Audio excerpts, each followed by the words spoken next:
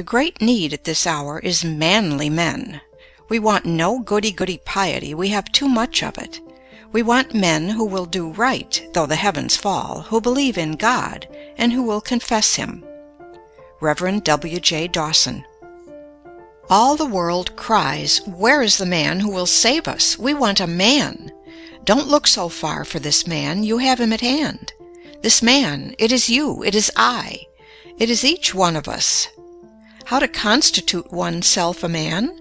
Nothing harder if one knows not how to will it, nothing easier if one wills it. Alexander Dumor.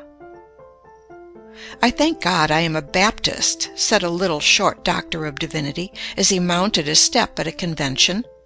"Louder, louder!" shouted a man in the audience. "We can't hear." "Get up higher," said another. "I can't," replied the doctor. "To be a Baptist is as high as one can get." But there is something higher than being a Baptist, and that is being a man. Russo says, "According to the order of nature, men being equal, their common vocation is the profession of humanity, and whoever is well educated to discharge the duty of a man cannot be badly prepared to fill any of those offices that have a relation to him.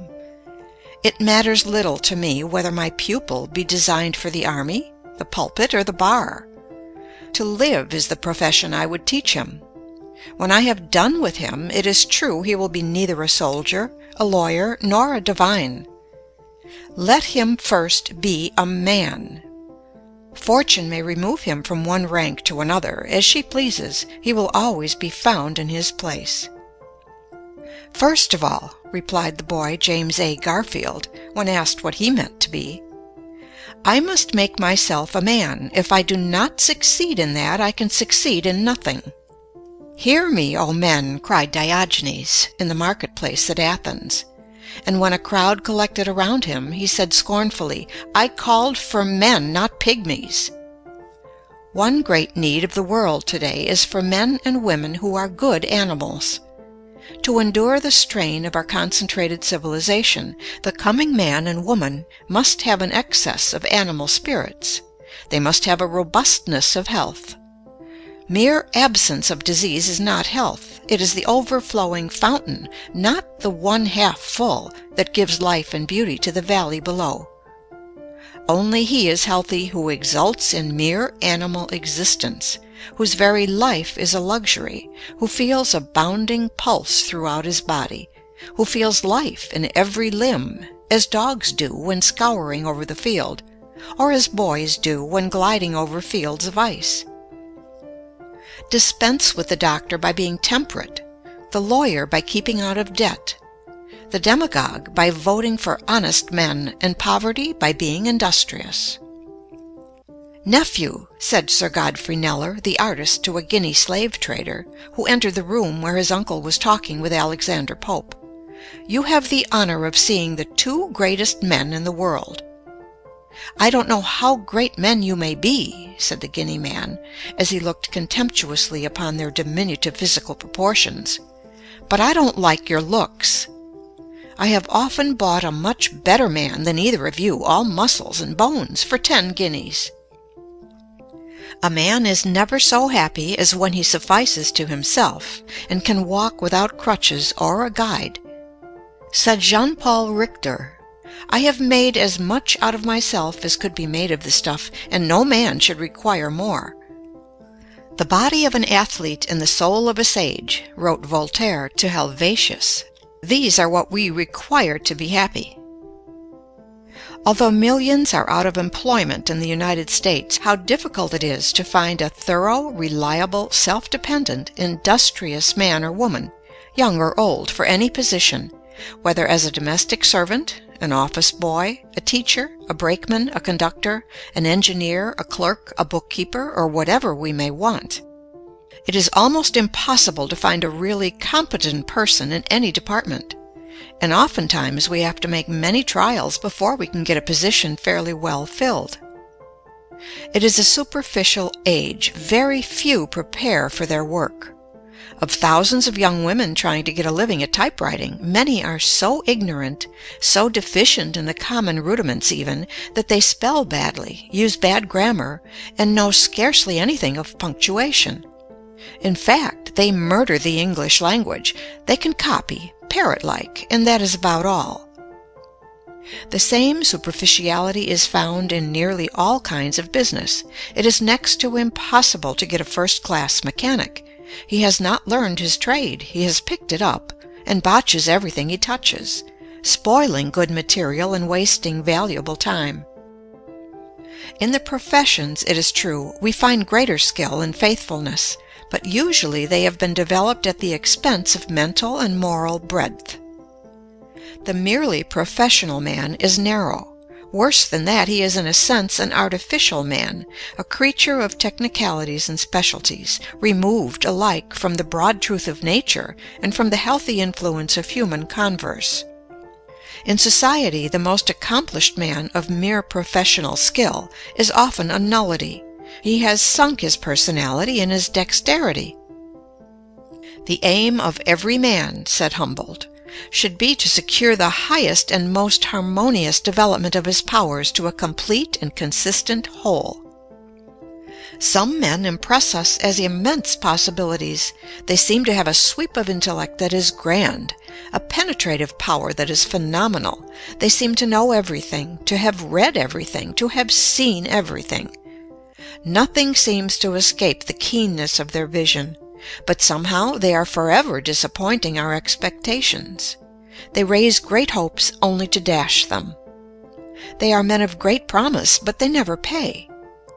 There is some indefinable want in their make-up. What the world needs is a clergyman who is broader than his pulpit, who does not look upon humanity with a white neckcloth ideal, and who would give the lie to the saying that the human race is divided into three classes: men, women, and ministers. Wanted, a clergyman who does not look upon his congregation from the standpoint of old theological books and dusty cobweb creeds, but who sees the merchant as in his store, the clerk as making sales, the lawyer pleading before the jury, the physician standing over the sick-bed. In other words, who looks upon the great, throbbing, stirring, pulsing, competing, scheming, ambitious, impulsive, tempted mass of humanity as one of their number, who can live with them, see with their eyes, hear with their ears, and experience their sensations. The world has a standing advertisement over the door of every profession, every occupation, every calling. Wanted, a man. Wanted, a lawyer who has not become the victim of his specialty, a mere walking bundle of precedents. Wanted, a shopkeeper who does not discuss markets wherever he goes. A man should be so much larger than his calling, so broad and symmetrical in his culture, that he would not talk shop in society, that no one would suspect how he gets his living. Nothing is more apparent in this age of specialties than the dwarfing, crippling, mutilating influence of occupations or professions. Specialties facilitate commerce and promote efficiency in the professions, but are often narrowing to individuals.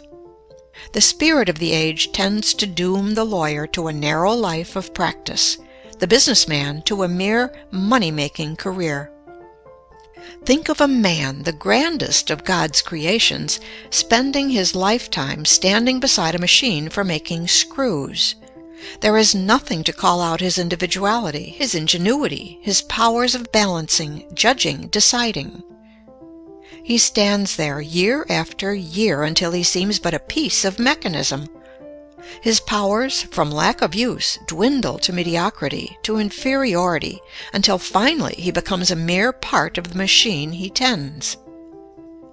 Wanted, a man who will not lose his individuality in a crowd, a man who has the courage of his convictions, who is not afraid to say no, though all the world say yes.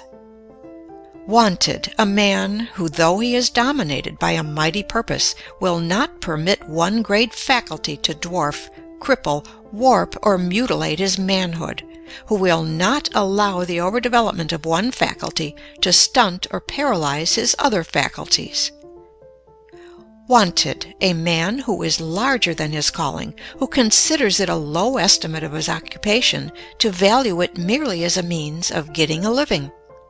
Wanted, a man who sees self-development, education and culture, discipline and drill, character and manhood in his occupation. As nature tries every way to induce us to obey her laws by rewarding their observance with health, pleasure, and happiness, and punishes their violation by pain and disease, so she resorts to every means to induce us to expand and develop the great possibilities she has implanted within us. She nerves us to the struggle beneath which all great blessings are buried, and beguiles the tedious marches by holding up before us glittering prizes which we may almost touch, but never quite possess. She covers up her ends of discipline by trial, of character building through suffering, by throwing a splendor and glamour over the future, lest the hard dry facts of the present dishearten us, and she fail in her great purpose. How else could nature call the youth away from all the charms that hang around young life, but by presenting to his imagination pictures of future bliss and greatness, which will haunt his dreams until he resolves to make them real? As a mother teaches her babe to walk by holding up a toy at a distance, not that the child may reach the toy, but that it may develop its muscles and strength, compared with which the toys are mere baubles. So nature goes before us through life, tempting us with higher and higher toys, but ever with one object in view, the development of the man. In every great painting of the masters there is one idea or figure which stands out boldly beyond everything else. Every other idea or figure on the canvas is subordinate to this idea or figure, and finds its real significance not in itself, but, pointing to the central idea, finds its true expression there. So in the vast universe of God every object of creation is but a guide-board with an index finger pointing to the central figure of the created universe, man. Nature writes this thought upon every leaf. She thunders it in every creation. It exhales from every flower. It twinkles in every star. Open thy bosom, set thy wishes wide, and let in manhood, let in happiness.